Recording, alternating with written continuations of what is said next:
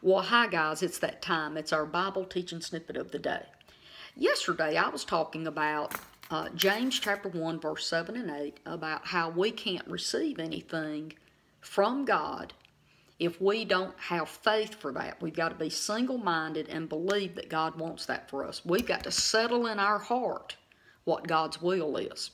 I told you that we could see in the Gospels what the Father's will was because Jesus was always doing the Father's will. It's all through all four Gospels. Today I'm going to quote one more verse. It's a short one, John chapter 5, verse 19. And it says, Jesus said unto them, Verily, verily, I say unto you, the Son can do nothing of himself, but only what he sees the Father doing. So here clearly, if we see Jesus doing it in the Gospels, it's the Father's will. So we can easily say that healing the sick, casting out devils, preaching the gospel to people, feeding people who are sick or hungry, that's his will. See, it's a wide range of things, but anything that we see Jesus doing, having compassion on people, that is the Father's will, because God's character and nature is goodness. Okay, I would like today to try, this is not going to be easy, guys. I want to try to correct a wrong prayer that I have heard so many people do. So I'm going to try my best. Here we go. I have heard church leaders, Christians that have been believers for years and years, 30, 40 years. And I think what the error is that we hear a leader or someone pray that, and we think, oh, well, they know what they're doing. I'll just pray the way they do. And I've noticed that we are not really taught how to pray a faith-filled prayer. The Bible says that there is a prayer, an effective, fervent prayer availeth much. Did you know if there's an effective prayer and it's fervent, there's got to be an ineffective, not so fervent prayer either, and it won't avail anything. Okay, so there is a way to pray. Today I want to address one correction that will radically change what you receive from God if you can get a hold of this.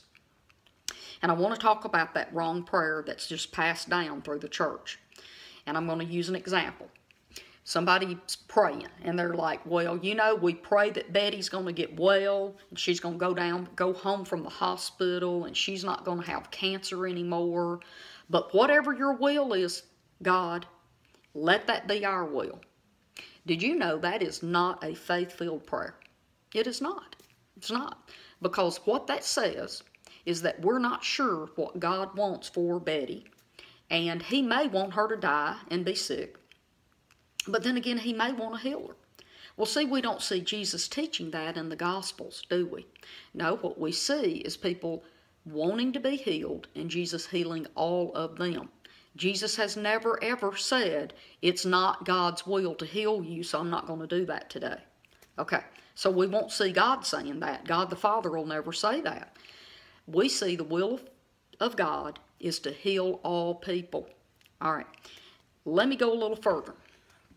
Okay, I told a lady this once, and I know I probably upset her. I get that. But I want her to receive from God. Okay? If I don't correct it, she'll never receive from God, and she'll walk around in unbelief and not believe that God is a good God and never know whether her prayers are going to be answered. So I want to explain today what the difference is.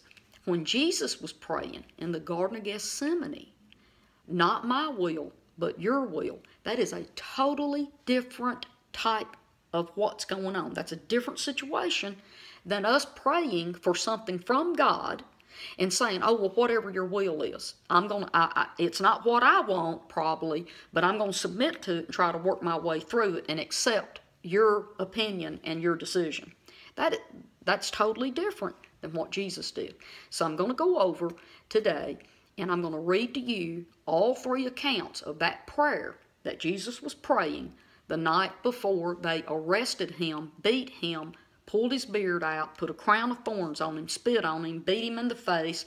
He was beat on his back and front according to what I have studied, he's had over 120 stripes on his body from the whip called a cat of nine tails on his back and front both. He didn't even look like a human anymore.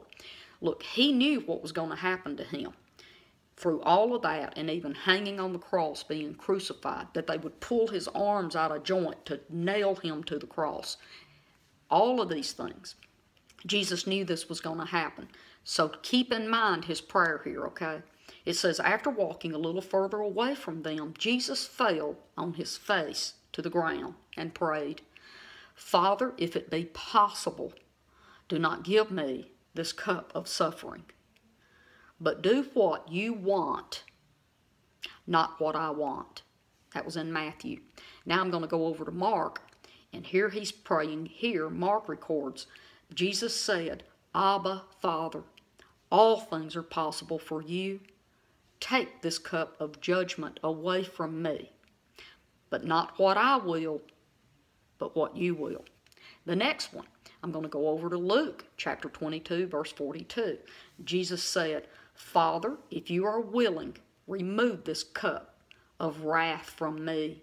Yet not my will, but always your will be done.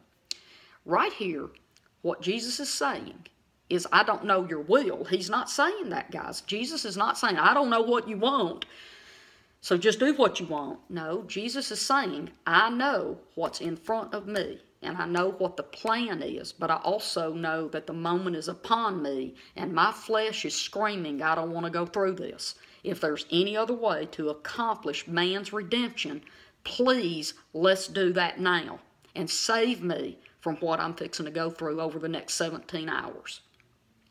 That is a totally different, and even then, knowing what he was going to go through, he said, whatever I have to do, let me do that to set man free. Guys, that is totally different than doing some prayer and going, whatever your will is. What you have done is said out loud, I don't trust you. I don't know what you really want for me, if it's good or bad, or for whoever I'm praying for. I don't know. So just whatever it is, we're going to try to accept that. No. Let me show you how you really pray for somebody that's got cancer. You ready? Father, I know that it is not your will that Betty be sick of anything. And right now, in the name of Jesus, I command cancer to die and leave her body, and for her to be healed. Every cell and every tissue throughout her entire body be healed in the name of Jesus. And Father, I thank you that you always hear me. And since you hear me, I always have what I have asked for. Amen. That is a fervent, effective prayer of faith. God bless you, and I'll see you right here again. Bye-bye.